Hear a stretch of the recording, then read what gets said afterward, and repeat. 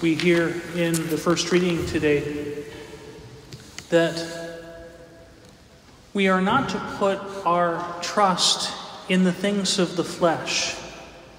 That is, St. Paul is making a distinction here. Instead of folks being considered righteous because of their descendancy and because of their observance outwardly of the law, rather, he says that the thing that is more important is that we worship through the Spirit of God.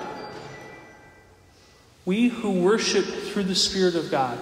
So it's interesting.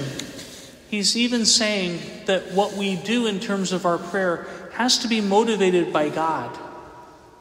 It is the Holy Spirit who makes intercession for us, we hear in the Scriptures. It's the Holy Spirit in whom we are to be praying. Otherwise, if we pray without the Holy Spirit, sure, we're doing something, but it's very fleshy. What we want to see is this, that God is the one who searches for us. That's what we hear in the gospel today. God is the one who is searching for the lost sheep. He's the one who's searching for the lost coin. And his joy is when we turn to him in our hearts, when we ask for mercy, when we ask for what we need in order to pray the way we are called to pray. Not in our own flesh, not in our own action, but turning to the Lord and saying, Lord, I don't even know how to pray properly. So pray in me, Holy Spirit. Pray in me so that I can be praying with you. And I think this is difficult sometimes because we get used to our routines. And this is something that we all go through as Catholics and as human beings.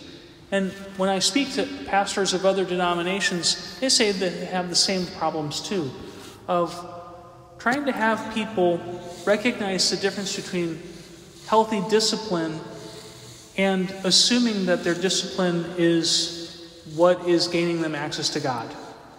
There's a difference. What's gaining us access to God is God's goodness, God's love for us, God's mercy, God's grace, God's joy in welcoming us into the kingdom. As we heard in the psalm, it says, "Let hearts rejoice who search for the Lord," because he's searching for us more than we could ever imagine. He's the one who is actively trying to engage us. And so there is this Christian passivity that sometimes takes place, which some people say, well, Father, if we're supposed to be passive, what's my part? What's my role?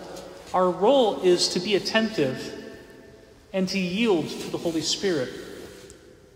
Our role is to keep watch for the movements of God's grace and then say yes to them.